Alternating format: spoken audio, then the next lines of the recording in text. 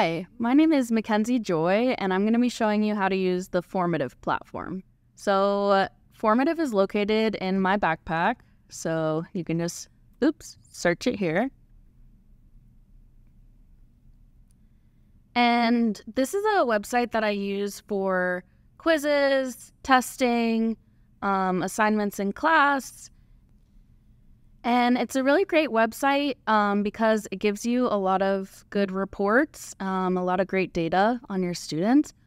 So first I'm going to show you just how to create a formative. So on your home, you can go to Create, click on Formative, and then it pulls you up with this here. You can give it a title, so we'll call this Test. And then down here, you can add any questions or content, or my favorite thing is import from Google Drive. So if you click import from Google Drive, it'll actually link to your drive.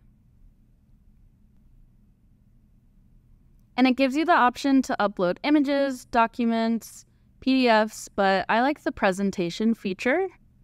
So let's just use my Unit 3 warm-up slides for my calculus class.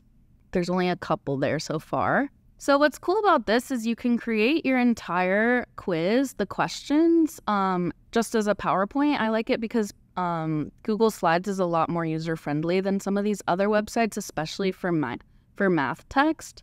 So I'm going to deselect the title and then just click Add 3 images. And then it uploads these questions as images. So as the student is taking the test, this is kind of the material. And then over here, you can go in and add questions. So like for this one, the question was to find the derivative of f of x and g of x. So I'm going to go in and I'm going to do numeric because the students need to be able to type like math symbols. So the question would be find the derivatives. And then I can add a correct answer and I can use the math type. And then here you can do allow partial credit, allow partial match. You can make it case sensitive if you need. You can require students to show their work, and then that gives them the ability to draw on the question. You can also add a hint to help the students out. And one of the things I like about Formative is that if I wanted to separate this into two questions, I could say find the derivative of f of x for this one. And then I could go and add another question still within the same material. So I could go and do another numeric question and say, find the derivative of g of x. And then they would have to answer them both in there. But then as the student scrolls between the two questions on the screen, it keeps the material here for them.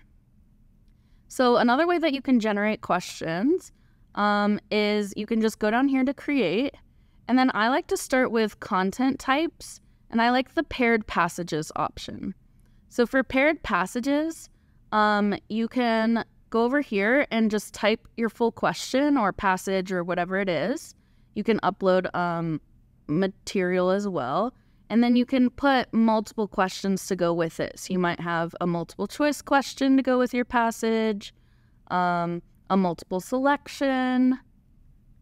And for multiple selection, I like to do allow partial credit.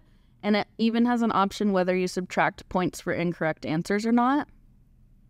You could do a free response, all of that.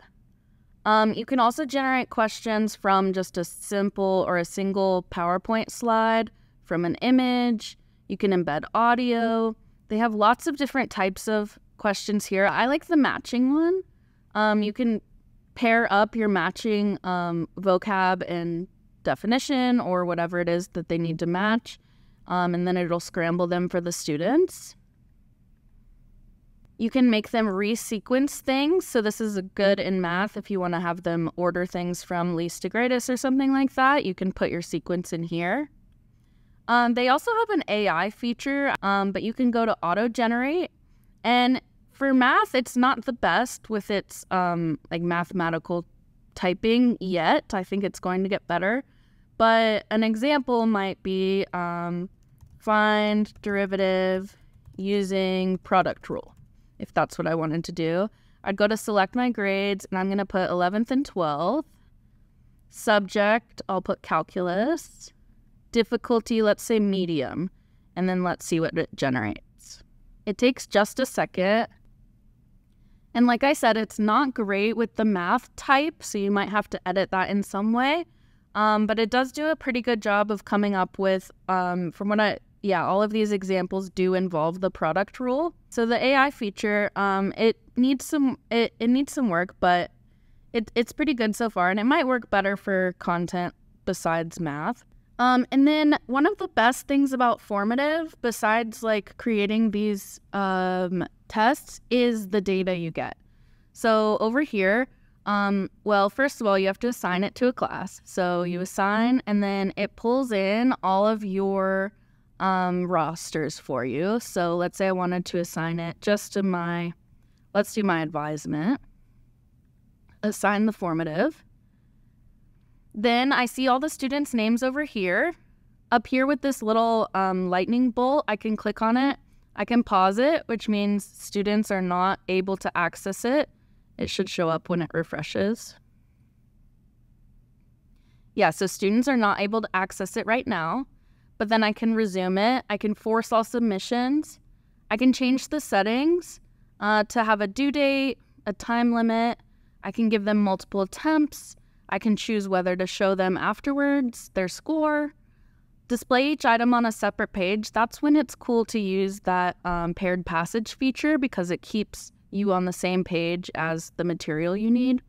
Display questions in a random order is great to help prevent cheating. You can also do a secure exam browser mode if you have the more expensive version, I believe. Yes, so you can change all of those settings and you can apply them to all of your classes. You can copy the link and put it in your Google Classroom as well. And then you can see students' progress as they're taking the test or quiz. So each student's progress will show up here, and it'll be green if they get it right, red if they get it wrong, yellow for partial, and if it's gray, that means you have to go in and grade some student response. Then once you're ready for the data, you can go to summary, and I can't see it because I don't have any data in this one. But let's look at my reports. So if I go to home and click on reports, I can change the range that I want to see to last 90 days. Click run report. And then up here are all the assignments that I've given on Formative. These are each of my rosters separated. It's nice that it separates the gifted and other roster so you can compare your data better. And then it has the scores for each of these. So something cool is that you can actually tag standards for the questions that this question covers. So like for this one, exponential functions, it covers this standard and it has the Georgia algebra standards loaded in here. So you can click add standard, search for Georgia, choose your subject, choose your standards. And then once you have these standards tagged for your questions, like here's another one, covers standard 3.2. Then when you get to your report, you can look at the data by the standard. So if I'm back in my report and I click standards, I can see that students are doing fairly well on the data and statistical reasoning standard. And then maybe some classes are doing a little worse or a little better on this one. And it'll also track them throughout, over time. So if you go to progress, last 90 days, and run report, this will tell you how students have been performing on specific standards over time. You can also check the library on Formative to find things that other people have created. I know for math and activities, we have the APS High School Math folder that all math teachers have access to. We also have district assessments. But you can also look at the library to just see anything that people have posted on Formative. You can search the title, so might look up calculus. And here's a calculus folder. And we have derivatives, limits, derivatives, and I can copy any of these formatives, add this formative. It'll go to my list, and then I can assign it to my classes.